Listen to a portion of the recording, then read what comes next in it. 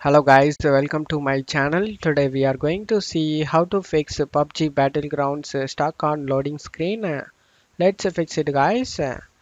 First step is to verify game files. To do this, you just need to open up Steam. Right click on the Pubg and select properties. Select installed files and select verify integrity of game files. After getting done, just close off here. The second step is to update graphics drivers. You just need to make sure your graphics card drivers are up to date. To do this, you just need to open up GeForce Experience.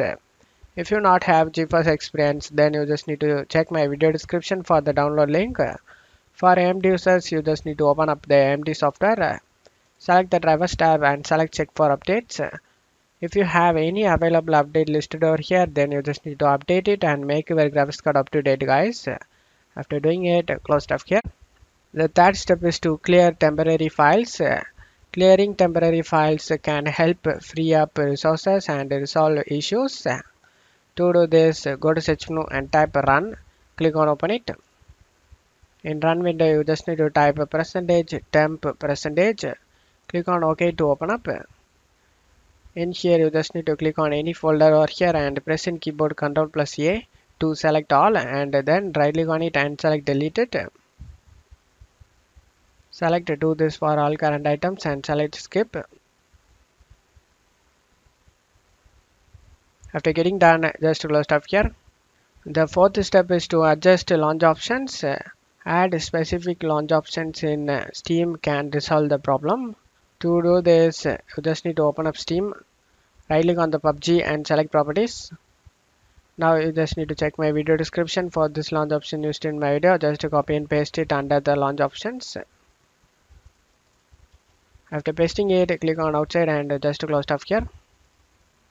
The fifth step is to disable overlays. Disable any overlays such as Steam, Discord, GeForce Experience, as they can sometimes cause issues. To disable the Steam overlay, you just need to open up Steam. Right click on the Pubg and select properties. Enable the Steam overlay while in game. You just need to disable it, and after that just close off here. The sixth step is to increase virtual memory. To do this, go to search menu and type sysdm.cpl. Comes up control panel item, click on open it. Select advanced tab under the performance, select settings. Select advanced tab under the virtual memory, select change. In here you just need to uncheck this option guys, automatically manage paging file size for all drives. And then in this drive list you just need to select C drive, and after that you just need to select custom size. Now you just need to know how much RAM installed on your PC. For that you just need to go to search menu and type about your PC, click on open it. In my case 16 GB of RAM installed in my PC. After checking that, close it up here. Now you just need to check my video description for these values used in my video. Just copy the values depending on how much RAM you have. Just copy it, install size, and after copying it, copy and paste the install size value, and now copy the maximum size value and paste in the maximum size over here. And after pasting both values, select set, and the values should be listed under the paging file size.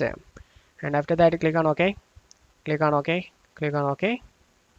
The seventh step is to reinstall DirectX and Visual C++ Redistributables. To do this, you just need to check my video description for the download link. Select the language and select the download option. Scroll down. If you are using 64-bit, then you just need to click on this link. If you are using 32-bit operating system, then you just need to click on this link. After getting download done, you just need to install both application, and after that just close off here. The eighth step is to adjust power settings. To do this, go to search menu and type run. Click on open it. In run window, you just need to type power cfg.cpl. Click on OK to open up. In here, you just need to select the high performance. After that, just close off here. I hope one of these steps fixed your problem, guys. If the video helped you, don't forget to leave a like, guys. You can also subscribe me and support me, guys. Thank you.